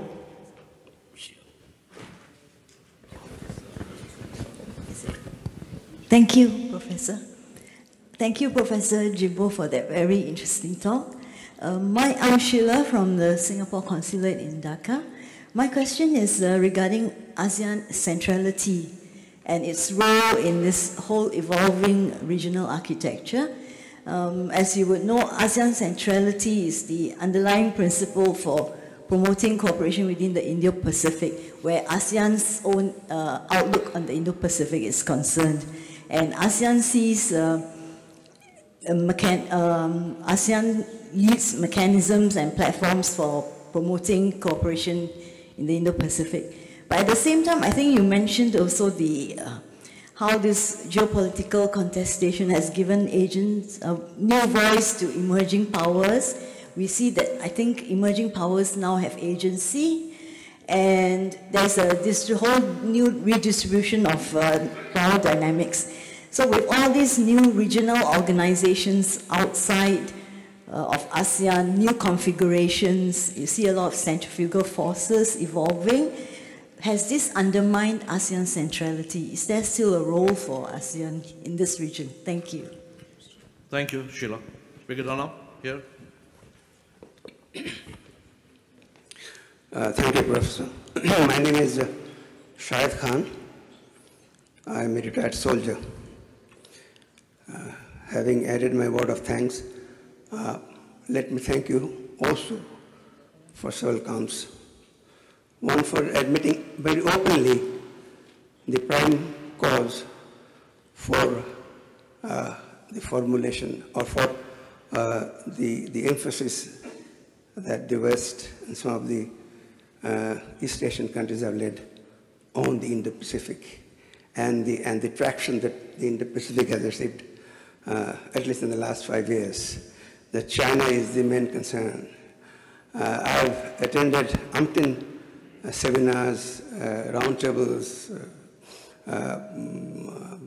and talks on the Indo-Pacific, and none of the participants from the Western countries, list of all the states, have admitted that China is the main concern. In fact, they have gone overboard to assert that China has nothing to do with the stress on Indo-Pacific. It's a very holy, it's a very rhapsodic concept, the free and open Indo-Pacific. On the FOIP, I was wondering, actually the substance of this formulation of free and open Indo-Pacific. The chairman has added his own sort of idea, but I think it goes on more to suggest something substantive physically as having the ability to sort of maneuver in the space that is offered by the Indo-Pacific. I was wondering, of the 5 or 6 major ocean trade routes, only one lie in the Pacific. I was wondering, 1 or 2, but I'm talking of ocean trade routes in the world. So how many in other trade routes and trade in oceans have this FOIP concept been applied, and where it has been propagated that we want free and open Indo-Pacific? Why so much stress on this particular region? Coming on to the question of the international world order. I mean, what sort of world order are we talking about? Is it the world order that was trampled to the ground when Iraq was attacked, or Afghanistan? I say, you see, the world order has been repeatedly defiled by the big powers and the coalition of big powers. So who is going to ensure that the world order, who defines what the world order is? Who qualifies what the world order is? And who ensures the world order is preserved, integrated with the world order? Because this concept has been defiled again. But my last question is, and which I would like you to perhaps emphasize, is the fact I'm worried about the state of or the situation that the small states would find themselves in, because Indo-Pacific is going to be the arena for the big game. It is going to be the region which houses the 3 leading future powers of the world: China, India, and of course Japan. Was not going to settle for the fact that China is going to be the leading power in their terms. China has already overtaken US in dollar terms in the PPP ratio. The GDP is already since 2014. So when is the West going to accept that China is there? Is China's time has come, and not to live in a conflictive, animus atmosphere, but in a cooperative. You said that your strategy is more competitive, but you're not overlooking the fact that there has to be a cooperative element. But your competitive aspect is more manifest in AUKUS, in the other sort of smaller groupings. But I'm not so sure about the cooperative strategy in particular. But coming to the small states, I fear that the 2,500 years old Millian dialogue is going to be enacted once again in this region. If you recall, Professor, the option given to Milos, either be with us or not, or you go down under. And this is what happened to them. Countries like Bangladesh, who want to exist without joining the bandwagon, having the ability to space for diplomatic maneuver, yet under great pressure to join either of the camps. How can they sort of remain equidistant without ceding their essential national interest and elements of national power? And when it comes to that, what is going to be the role of Japan, who in mitigating or in sort of attenuating the pressures that will be imposed on smaller countries like Bangladesh? Thank you. I've taken longer than I should have. But we'll first go to Admiral. I'm Admiral Awal, associated with a maritime think tank. Thank you very much for your presentation. First, on comment on the Indo-Pacific strategy. Yes, Japan doesn't have an Indo-Pacific strategy, but my understanding is free and open Indo-Pacific is a strategy for Japan. Japan considers it a strategy.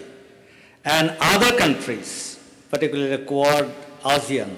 For them, it is a normative framing. Is my understanding right? The FOIP is a strategy for Japan. It's not for others. For others, it is a normative framing. You can answer later. Now, my question is on the, in such deliberation, what happens for a country like Bangladesh? It's become very difficult to identify ourselves with the proceedings. But as you mentioned, it is a bizarre diplomacy, rightly so, because Bangladesh is rightly identified by His Excellency Prime Minister Kishida during his speech in India. In his 4 pillars, the 3rd pillar, the multi-layer connectivity, where Bangladesh has been mentioned, is one of the vital, fulcrum country, where the Bay of Bengal and Northeast India industrial growth corridor, with the help of Bangladesh, Matarbari being the central focus. I would like to know what is your assessment on that, and that's very important for us because it also goes with the connectivity hub that we want to become with the regional other things. And another thing, you are a big player in the Indo-Pacific. Can you make a provision so that the big initiative that you have taken with Bangladesh, with the Big B and this BOB Northeast India, so that we can become a regional hub, and it's good for the entire region. The geopolitics doesn't come and spoil this. Thank you. Dr. Joshimuddin from North University.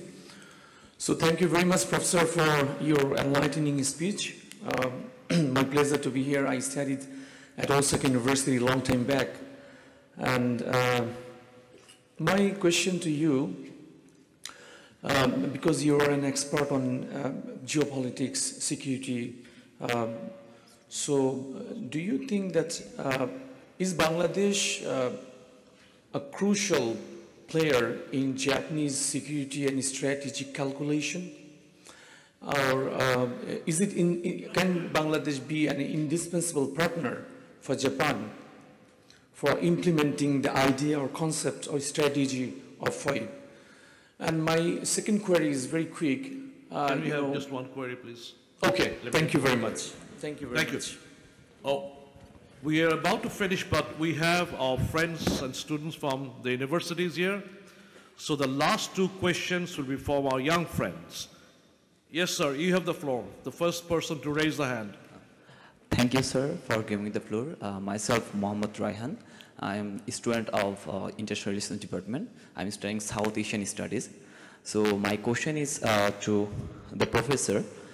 Recently, the National Security Strategy of Japan mentioned that China's military activities are serious concern for Japan, and mentioned, I am quoting, greatest strategic challenge for the Japan.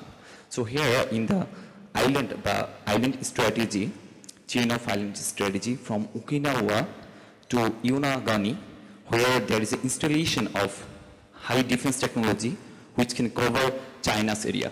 So my question is that, so China's policies of Taiwan in 2049, where China want to annex Taiwan, what would be the Japan policies regarding the annexation of Taiwan? Thank you. Thank you. Okay, we'll give you one more. Thank you for giving me the floor. My name is Ryan Hussain, and I am a lecturer at the Global Studies and Governance Department at the Independent University, Bangladesh. I'm currently on my study leave for acquiring my PhD.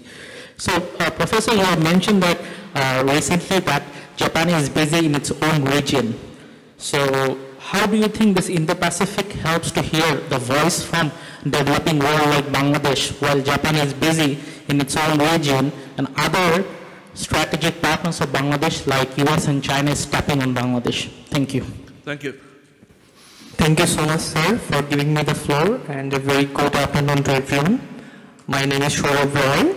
I am a student of Department of International Relations, University of Dhaka. Currently, I am pursuing my master's degree in Globalization and Governance Studies. Sir, as we have discussed about today, the free and open Indo-Pacific. Sir, in my opinion, what really stands between a free and open Indo-Pacific is an important issue, the contestations of the islands, as we know. Islands like Abu Musa or Senkaku or like Kuril. So I think these areas should be solved. So my question to you, sir, that what should be the approach to solve this contestation regarding islands? Thank you so much, sir. Thank you. Well, really fascinated by those quite an enthusiastic engagement to this discussion, which really appreciate. And I also appreciate to discussants, and I think very well articulated and also translating this logic into South Asia, Bangladesh perspective, which I learned a tremendous amount from your perspective. I received the 11 different sets of the question, which I did not think that I can cover all of them in the full spectrum, but I try my best to deal with it. The first question on the BRI and whether the emergence of the FOIP concept is to try to counter this.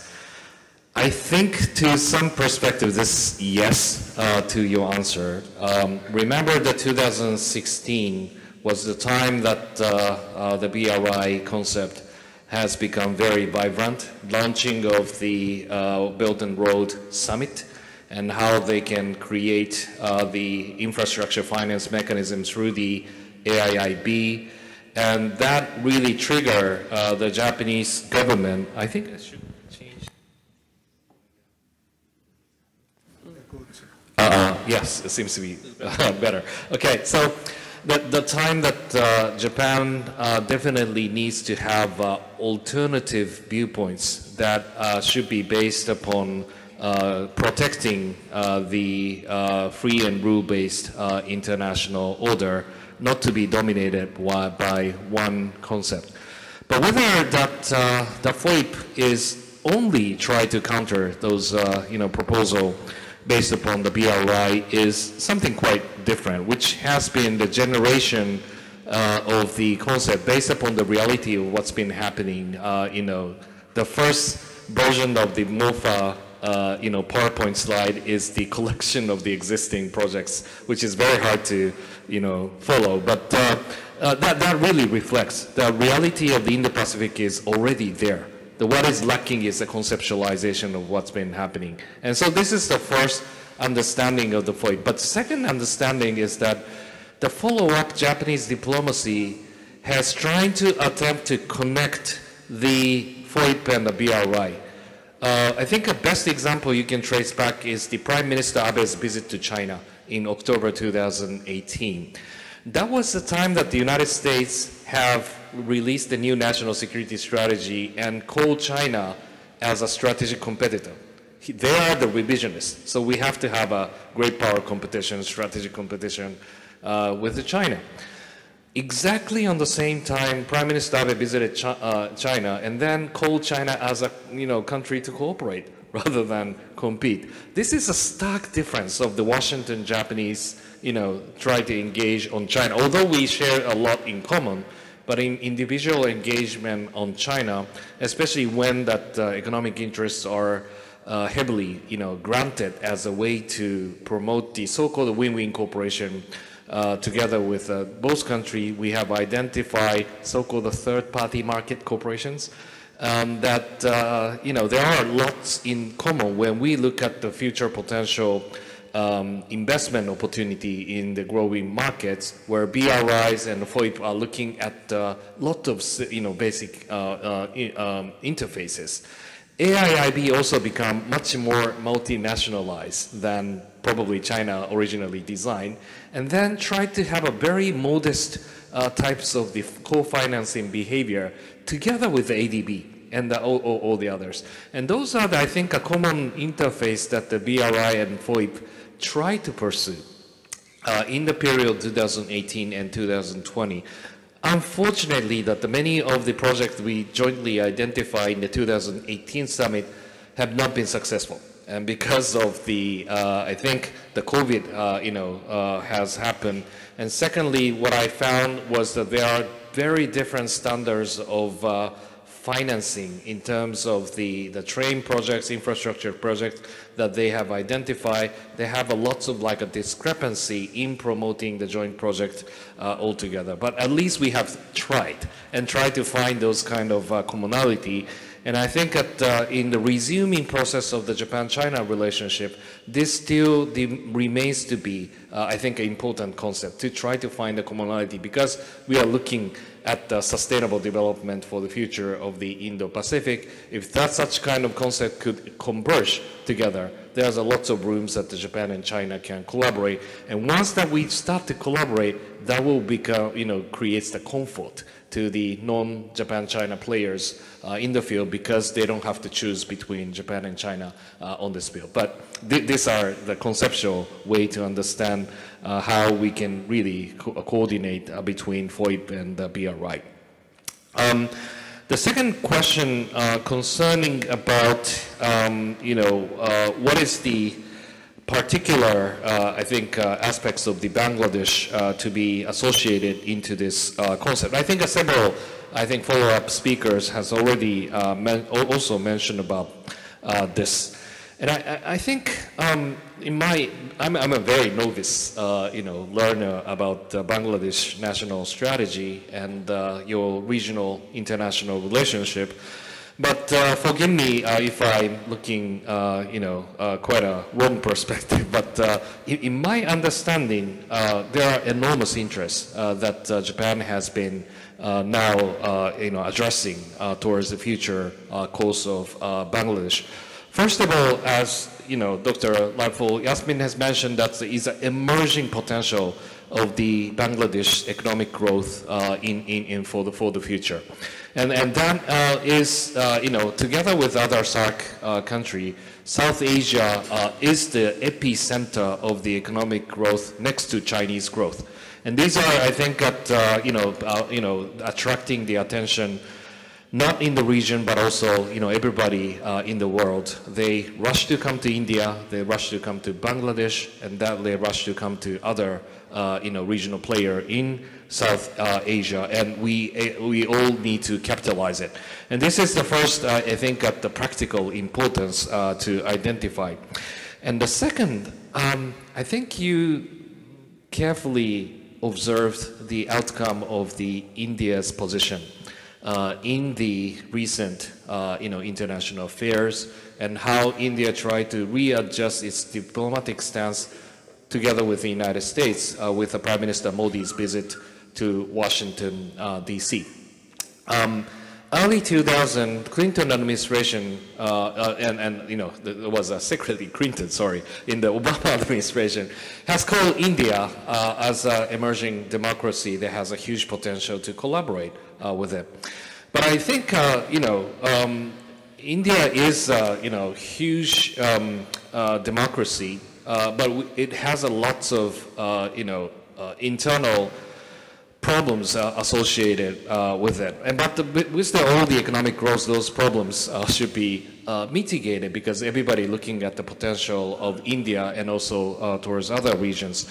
But whenever that India try to claim to achieve the strategic autonomy, those autonomies are not only generated by its own strength, but the balance of the dynamics of the equivalent types of the balance that you have with remaining partners of India. And when I visited India 3 times this year, and I also engaged in the discussion with government officials and intellectuals. And I think that whenever India calls about autonomy, you were still constrained by your own legacy relationship with Russia and other regions. So the autonomy can only be achieved when you try to have a more balanced relationship with major powers. And I think this is the exact reason of the Prime Minister Modi's visit to the United States. So these are, I think, a balancing act. It is some reporters mentioned about India is trying to lean towards the United States and probably put more efforts on Quad. My interpretation is different. I think that the United States is a tool to achieve the, strategic autonomy for India. And so in that context, the Bangladesh position is quite important in a way how to convince the outside world about the status of the governance democracy in South Asia. Because India-Pakistan has their own legacy of the relationship. You cannot really get away with it. India-Chinese border issue also constitute the issue, and then they have a legacy relation with Russia. And it's a very important how strategically realign with India on the subject, because world is so much divided. Where India takes the stance in the world really defines when it comes back to the world order issue. India is particularly important in this. But how you can really convince that what kind of values that South Asia is now addressing to the world. And then I think if Bangladesh become like a kind of the entry point of the addressing, this is what future of the South Asia might look like. It is open, it is democratic, it is respect of the governance, and then respect of all the people, and also the mutual relationship in the regional players. And Bangladesh is leading SAARC agenda, and Bangladesh is the major exporters of the international peace missions, with the concept that those kind of peace reconstruction effort is very much in need. Bangladesh is not, I said we are very busy with the problems, but Bangladesh still offers the values of the the good governance is important in the world. So these are, I think, one of the showcasing of the what the world should recognize the future of Southeast Asia through Bangladesh. And this is, I think, the way I think that is a quite important to identify, which I believe that this is a potential way to characterize it. And if the additional kind of things is, if Bangladesh could be instrumental in, I think, resolving the issue of Myanmar, that is also the case, which ASEAN is trying with the 5-point resolutions and engagement of the chair, the ASEAN chair, but it hasn't really come up with a tangible result. And I think if the Bangladesh plays the huge role in mitigating the tension and let them to be bring back to the the politics of the democratic processes, and that will really create the visions that the Bangladesh become the pivotal player in the the regional peace and the prosperity. And these are my expectation, which I may be wrong, but and those are something that I would like to highlight. On the maritime, non-traditional security issue has been mentioned, and I think that Malabar has been expanding into the quite an important international collaboration to secure the maritime interests. That's the Indian kind of led proposal together with the United States, but now Australia has become the major player, and Japan has become the also the formal, player in those. And something that is important is to create those kind of military exercise as a regional platform everybody can, play in this region. That is also true for the Cobra Gold in Thailand, tandem thrust in many other players. That is starting from the bilateral, but it's been expanded to the multilateral exercise. We can even invite, like China and other players to become observers and to let them know our practices or our intention, how to secure the sea lanes of communication. And that is not only our benefit, but that is for everybody's benefit. Sometimes that could be contestation if the standards of the safeties and standards of how you can really mitigate the tension of the escalation will be different. That is based on the confrontational model. But I think at the baseline of the security cooperation is create the benefits for everyone. And then that is, I think, an important way to look at the non-traditional perspective of the security cooperation. You mentioned about the ASEAN centrality. I think it's a great question. You know, we recently had a Camp David summit together with United States and Korean counterparts. It's great to see those developments. And we also had AUKUS, we also had Quad. Every joint statement mentioned about the importance of the ASEAN centrality. And some of the ASEAN strategic thinkers think that, well, this is only a slogan, that we don't really think that the ASEAN is a central player in this field. But I think that ASEAN still plays an irreplaceable role in the institutional building, rule building in the wider region.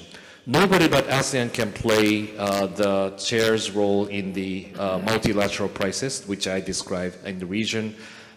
It's not China, it's not Korea, it's not Japan can actually replace the role of the multilateral setting. And so this remains to be a very important perspective of the ASEAN centrality. And secondly, ASEAN also remains to be the epicenter. Once again, I mentioned about the epicenter of economic growth is China and becoming South Asia, but the ASEAN is the center of the connectivity concept. Whenever you look at all the connectivity of the Indo-Pacific, that has to be going through ASEAN regions. And then that's, if the ASEAN is the maintain the sound base of the governance of the economic growth, and that will contribute to the whole Indo-Pacific. And this is why we think that the ASEAN is central to this concept. This is not like diplomatic kind of way of embracing, but I think it's practically ASEAN is very important. In that sense, that the strong ASEAN, democratic ASEAN, and reliable ASEAN is everybody's asset. And I hope that the ASEAN remains to be vibrant in the collective strengths to be exposed in international relations. ASEAN takes the critical steps to mitigate the tension in Myanmar is essentially very important. And the new addition of the Timor-Leste to ASEAN also adds to the, I think, a legitimacy of the Southeast Asian I think, collective strength in the international community. And I think it's a couple of questions that regards about the world order perspective and what really represents for today. And I think it's very hard to define because in my perspective, world order is in flux. I mean, Japan has long been the beneficiaries of the US-led or G7-led international system. And I think China is also, all the authoritarian systems are all beneficial from the United States, who provided the global commons and the public goods. Everybody can plug and play to the US dollar system, exchange rates, free trade. Those are benefits for everybody. But now it has been contested by the newly emerging systems like authoritarian rules, state-owned capitalism, sovereign wealth fund, backed kind of the investment behavior, and those creates the notion of what is called the multipolar international system that could potentially attract so many. With a different reasons. Some people are not really particularly in favor of the United States, engagement in the region. Some people are trying to utilize those multipolar structure as to promote the strategic autonomy of those region. But at the same time, important things to remind ourselves is what is the penetrating kind of backgrounds and also the interface that really connects the different direction of what the world order should be. And I think that FOIP, Indo-Pacific, remains to be very important. Whatever you think about the world order, we have to live in Indo-Pacific. And once we wish to promote the concept in Indo-Pacific, there should be the common rules, norms, and understanding to be shared. It is not about, how you regard the United States or China or Russia in this field. We need to have a more practical rules that will ensure peace and prosperity and rule-based order and the respect of all the participating members. And those are something I think at more like a micro level of building block processes that should be representing eventually to create what the world order should be. I think that the remaining question from the students that involves the national security strategy, what will be Chinese challenges, and what could be the role of Japan.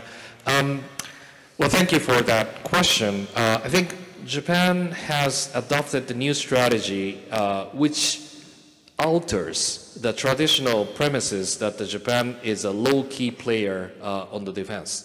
I mean that Japan is engaging in the in the peace mission for long years. It's been declined, but we also the major player of the United States, in increasing level of the military-to-military cooperation with the United States, responding to the various scenarios. But now we are defining ourselves that to increase our level of the defense to be adopted by our own defense capabilities, including that adoption of the new equipments like a long-range strike capability really represents its importance, how much we are committed to our defense.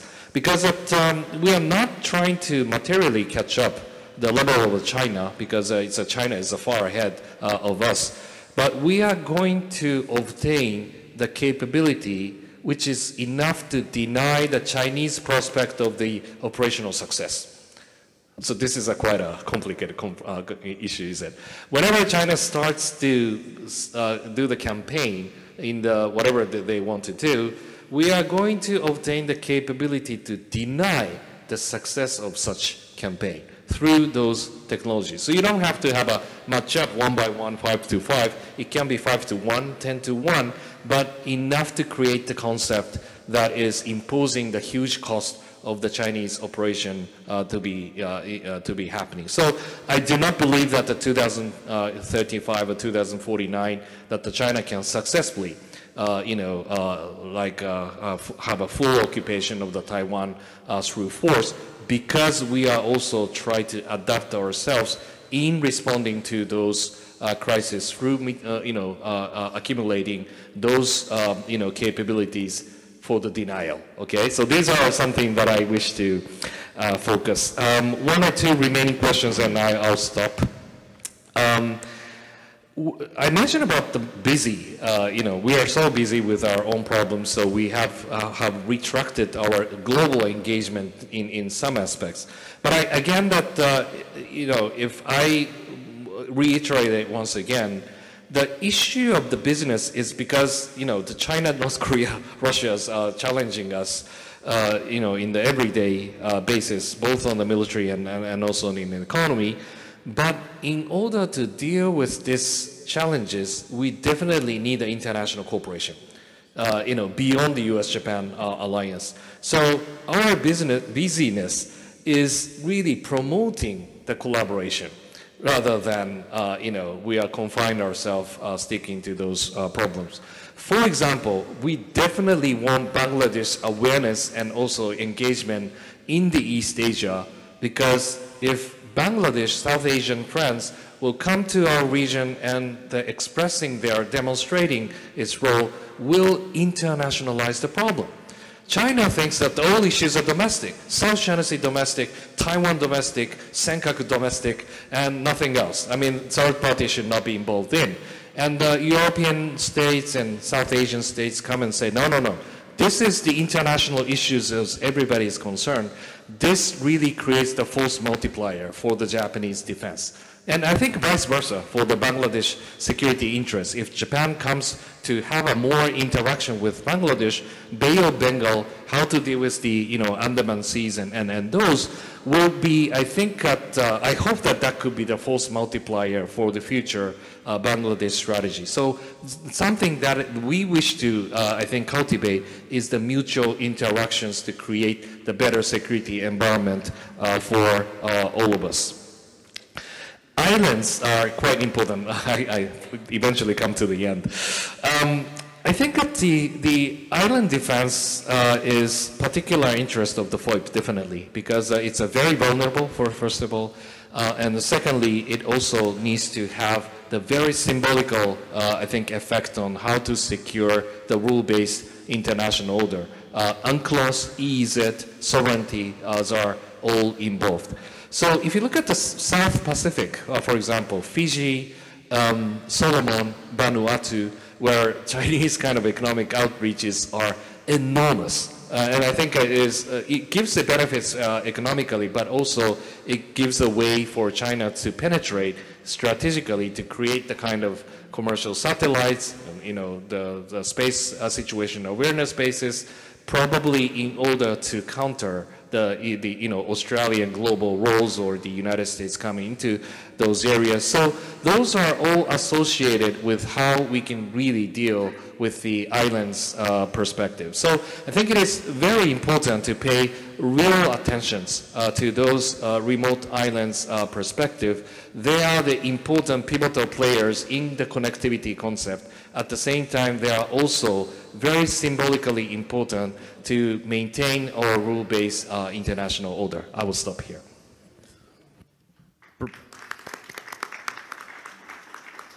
Professor, thank you very much for your answers, which further clarifies the issues that were raised.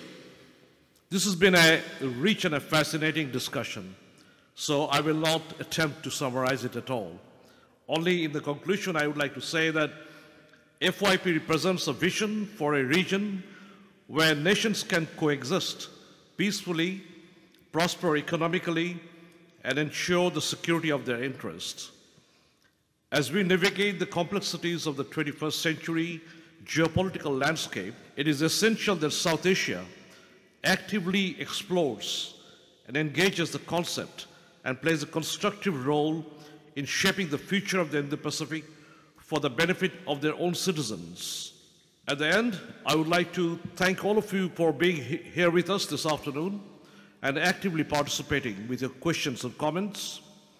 I would like to offer my sincere thanks to the Embassy of Japan for co-hosting this event. And please now join me in thanking our speaker and the panelists for their wonderful contribution.